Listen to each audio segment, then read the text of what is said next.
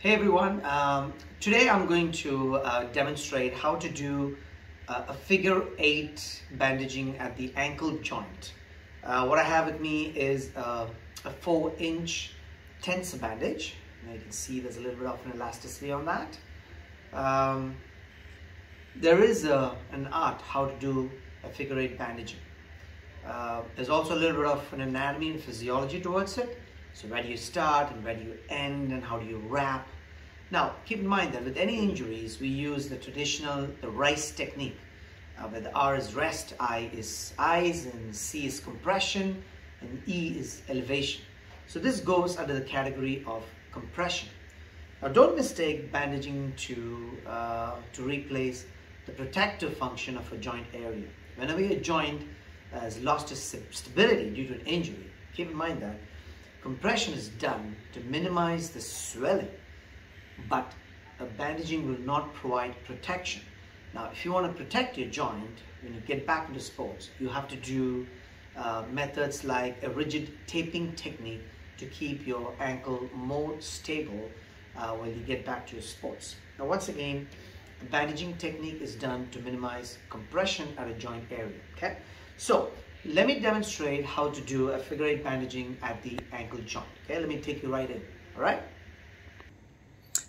All right, I'm going to be using my son to demonstrate this technique.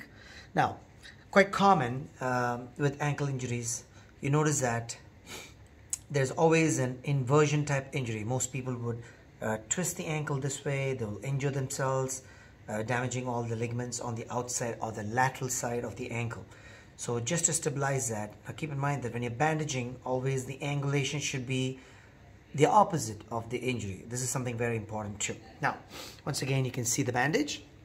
This is a 4-inch bandage, which is quite commonly used for compression for the ankle joint.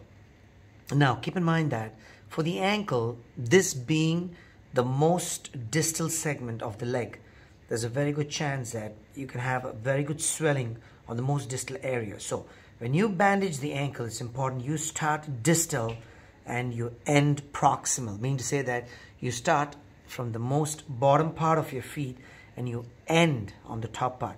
So this way that you're going to push all the swelling towards the heart. So careful not to bandage from the top to bottom, and then you're going to see a puffed up area here after the bandaging technique.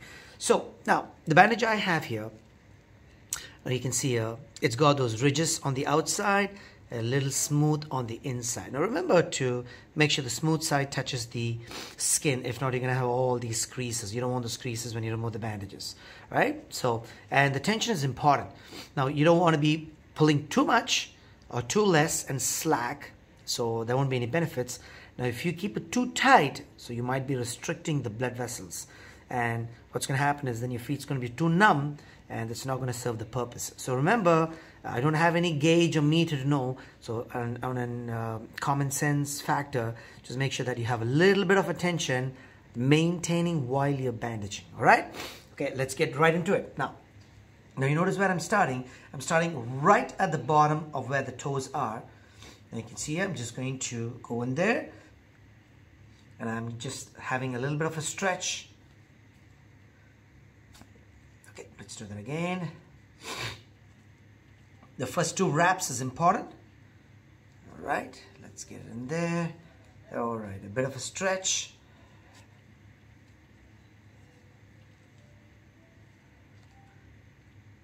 All right, there you go. I did 2 overlapping wraps right on the front here. Now make sure that always the ankle is on the opposite side of the injury.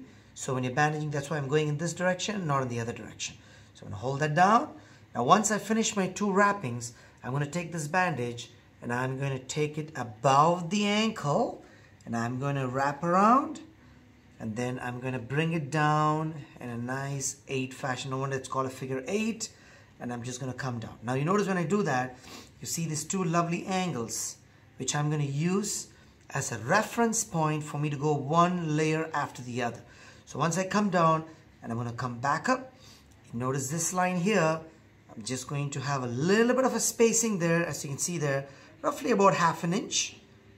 And I'm just going to go up again, once again above the ankle, I'm just going to come down again, and now I'm going to use the other line as a marking. And now you can see one layer over the other. Same fashion, third layer, going up. So again, going above the ankle, still maintaining that stretch. And I'm going to come down. Again, that's the third one. So I got 1, 2, and 3. Now when I know that I don't have enough bandage left, so what I'm going to do is I'm going to go up one more time. And I'm just going to go and wrap this and finish off at the top. Right there. So I started distal, I ended proximal. You can see there. Now I know that these are those clips which come with the bandage. You're most welcome to use them. I'm not a big fan of these because sometimes they can cause injuries on the skin. If you don't want to use these, you're most welcome to do a tape, or you can even insert it on the top right there. Now once you finish bandaging, so make sure that it's not too tight. Look for integrity. Now what I would do is I would do the capillary fill test, which is a very simple thing. If someone has a lighter color skin, and what you can do is you can just pinch on any one of those toes, and if you let go, it should turn from pale to pink in about 5 seconds, which happens right here.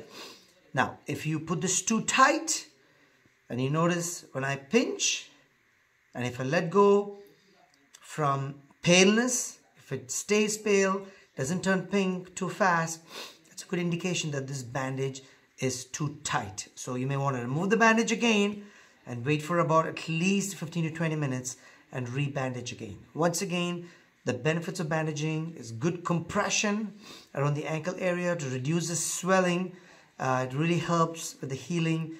Once again, it's not great for protection. It's more for reducing the swelling for the rice component. Hope this video helps to to bandage the ankle, and I will do more videos on how to bandage the knee, the wrist, and the elbow, and the other areas as well. All right, good luck.